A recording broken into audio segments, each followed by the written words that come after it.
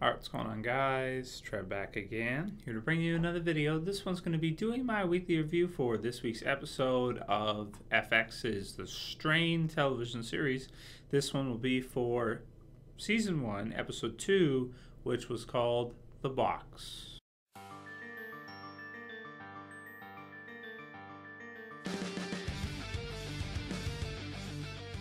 Alright, and as always, my reviews do contain spoilers, so for anyone who hasn't seen The Strain Episode 2 yet, you may want to watch that before you watch this review.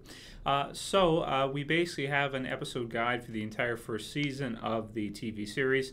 13 episodes, and we'll have to see whether or not it gets renewed for a second season. I think the premiere actually did not do that well. It only got about 3 million views in terms of ratings, which is not that much, and I bet you the budget for it's pretty big.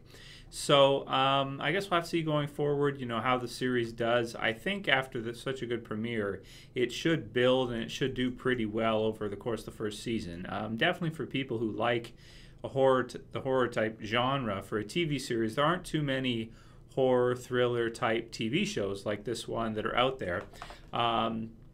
That are of this high quality. You have like The Walking Dead, there's some others, but there's not that many. So for people that like this type of genre, I think this is definitely a good one to check out, and one that hopefully we'll see it be successful and we'll see it get a second season. But I was a little kind of wondering about the pacing of the show, because with 13 episodes, especially right off the bat in the first season, we don't know how much each episode is going to get in terms of budget. We don't know how much is going to happen in each episode. Now, the premiere I thought was really fantastic. A lot of things were happening in it. You have the plane, you have them going through. It's really ominous, it's really dark, it's really scary. You don't know what's going to happen. And by the end, we get to see a full-on sort of scene at the morgue where the doctor there gets essentially killed or overrun by all the different infected people that are there. So in this week, we did see a slower episode. Even though it was slower, I did still find it to be interesting, especially the last 10 minutes, roughly. They may have even benefited from possibly moving some of those events earlier on in the episode, because during the middle, it did feel a little bit slow.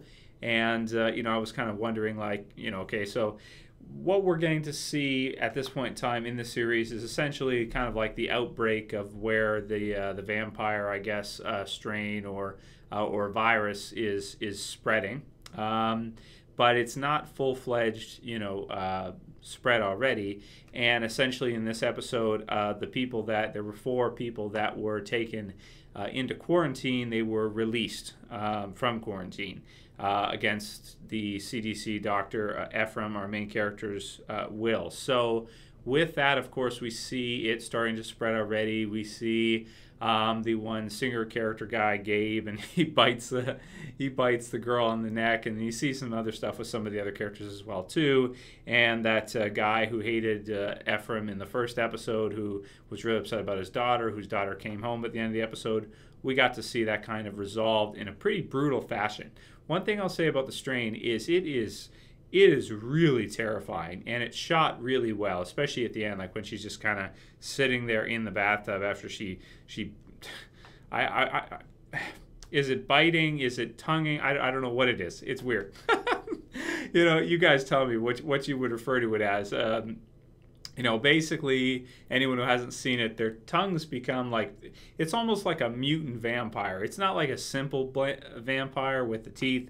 It's more like they become something out of like Blade 2, where their whole face opens up. If you guys remember that, if you've seen Blade 2. Except in The Strain, their tongues become like this big injector type thing that is like the little worms, but in a bigger fashion. And then it goes and it bites, and then it spreads into the next person. And it's really scary, man. It's really uncomfortable and terrifying to watch. I got to admit, it even freaks me out like crazy too. So if you're younger, whatever, I would say, be careful, because you don't want to get nightmares or anything like that. If you're under maybe, I don't know, 15 or something like that, I wouldn't recommend it for you, because it's just it's pretty intense with the brutal scenes. We almost got to see a look at the master in this one, but of course they didn't give it to us.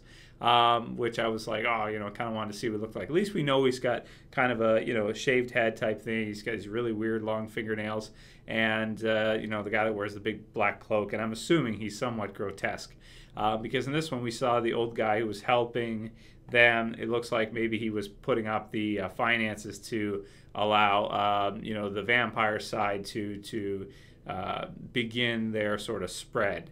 And he was promised some kind of, it looks like, health, new liver or something like that. I forget exactly what they said, that would allow him to live for longer, because it seems like he doesn't have very long to live. So as we've gotten to see, it looks like they're going to turn him into one of them, and that type of thing. He'll become one of their higher ups, I guess, so to speak.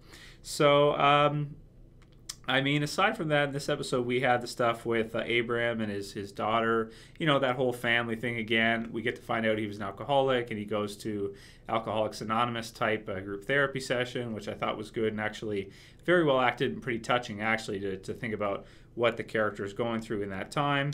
Pretty cool. And aside from that, that's pretty much it for this episode. It was really spread out. There was the cool meeting between Abraham and his lawyer, or the one guy from the vampire side. Let me grab his name. I'm still learning everybody's names. There's so many characters. His name is Thomas.